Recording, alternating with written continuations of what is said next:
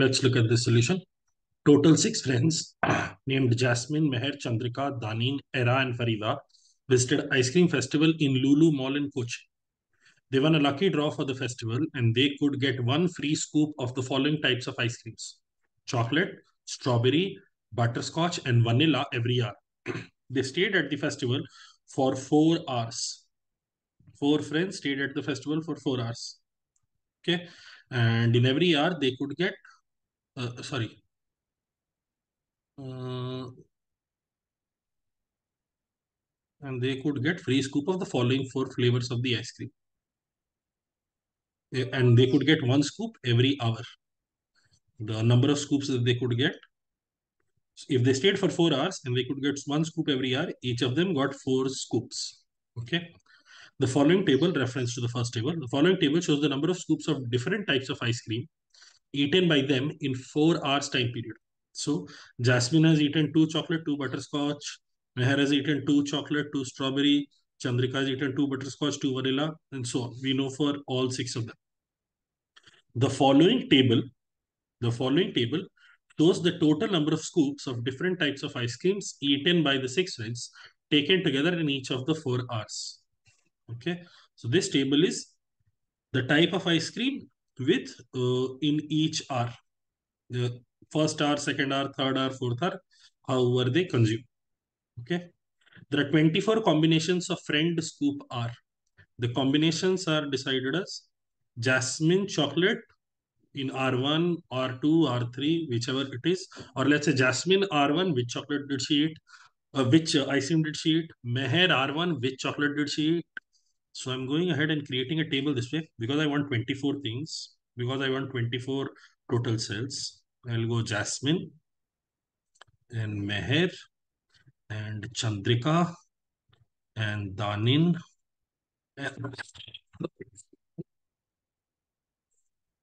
and Era and Farida and R1 and R2 and R3 and our 4. So let me draw lines. Let me create a table.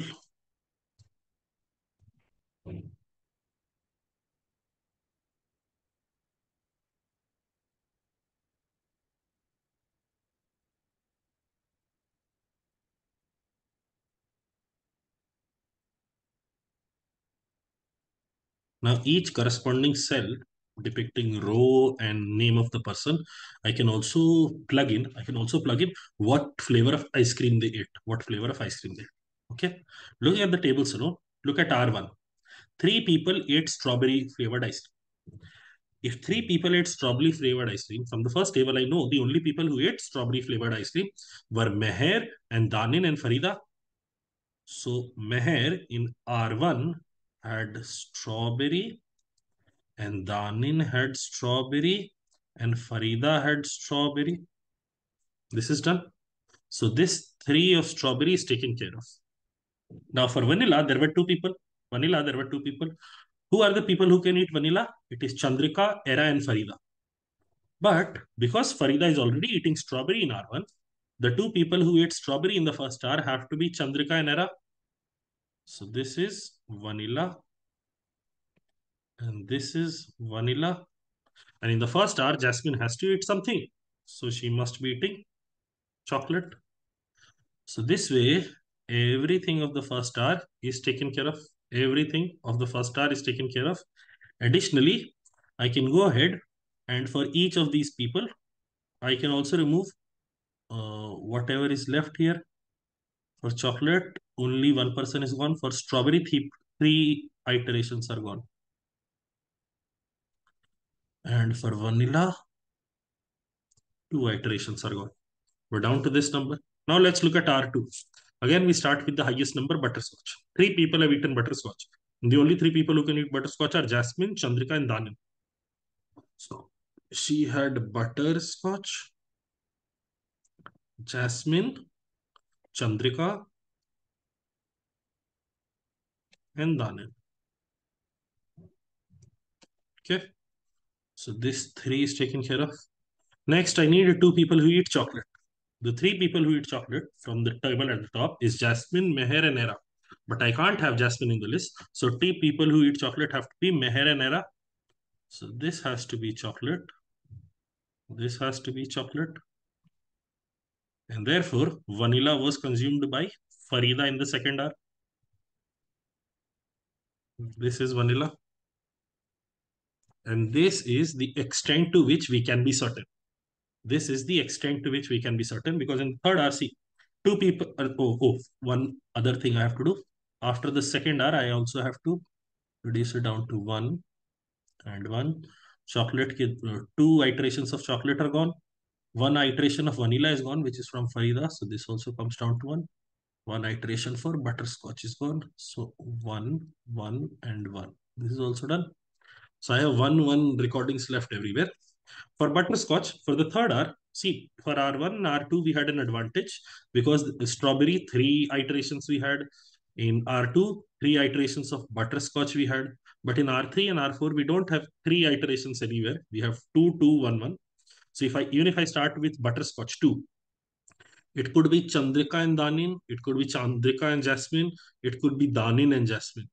So you can have 3 combos. So you can't be certain which to ate butterscotch, and thereby nothing further can be done in a guaranteed fashion.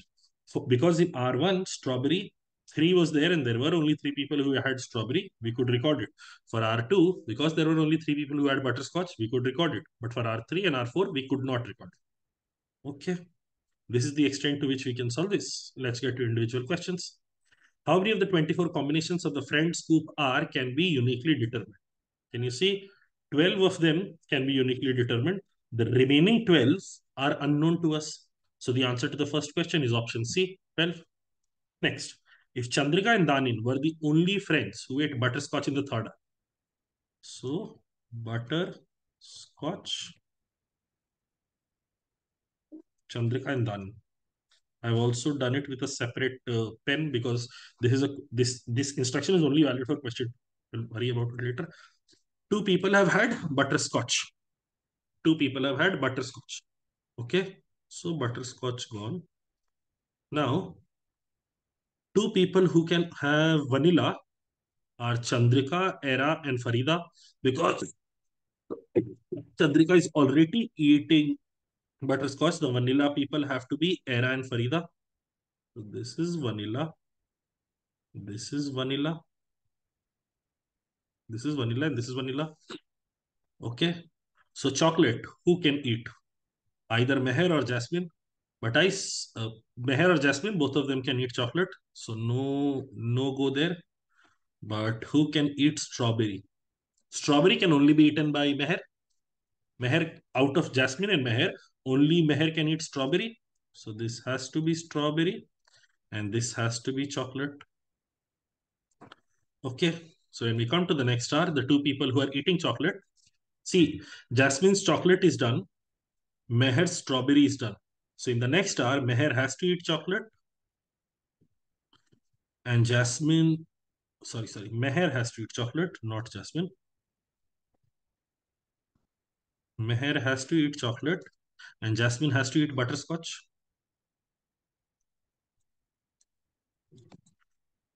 Similarly, in the fourth hour, Chandrika's butterscotch consumption is already taken care of, so it has to be vanilla here.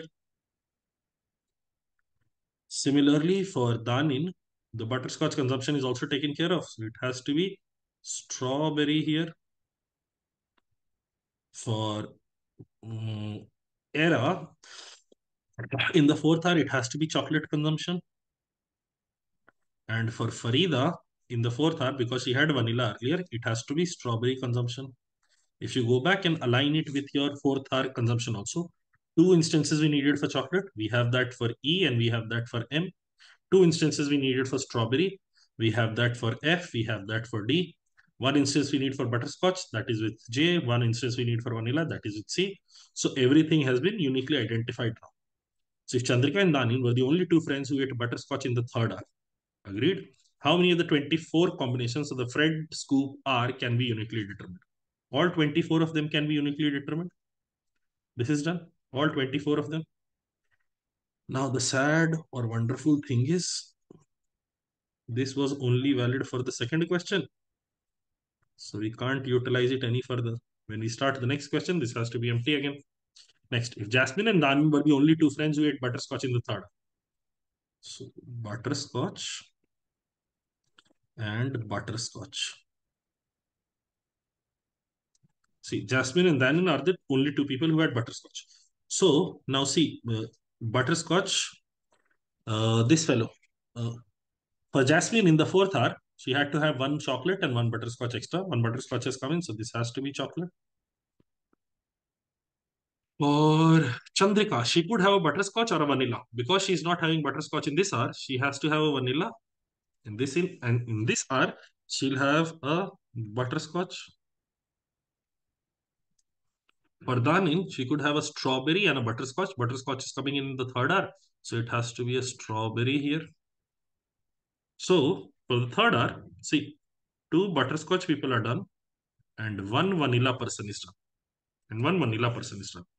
For the third hour, one chocolate person is done, one strawberry person is done, and one butterscotch person is done. This is the current state we are at. Okay. Now, Meher.